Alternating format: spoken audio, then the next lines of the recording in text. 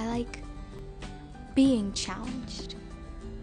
Especially after I've mastered a skill, I want to practice it. We need to have good teachers to help us catch up with, other places.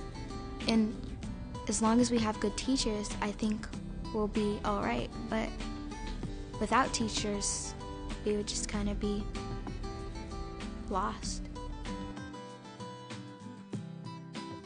I remember in particular, my third grade teacher, his name was Mr. Rio. He would give us homework like every day, and at first I thought he was crazy, but now I don't, because he was just trying to prepare us for what was next. I have a teacher right now, her name is Miss Burr.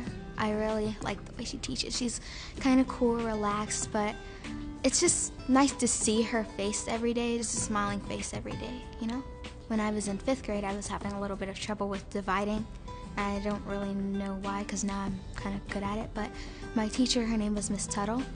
She helped me a lot. Like, we would stay after school sometimes and practice, and it's just nice to know that they'll put in that extra time just to help you. It makes you feel kind of special. Kids are getting a lot smarter. My mom, sometimes I ask her to help with my homework, and she's like, what in the world is this? Because they didn't learn that back then.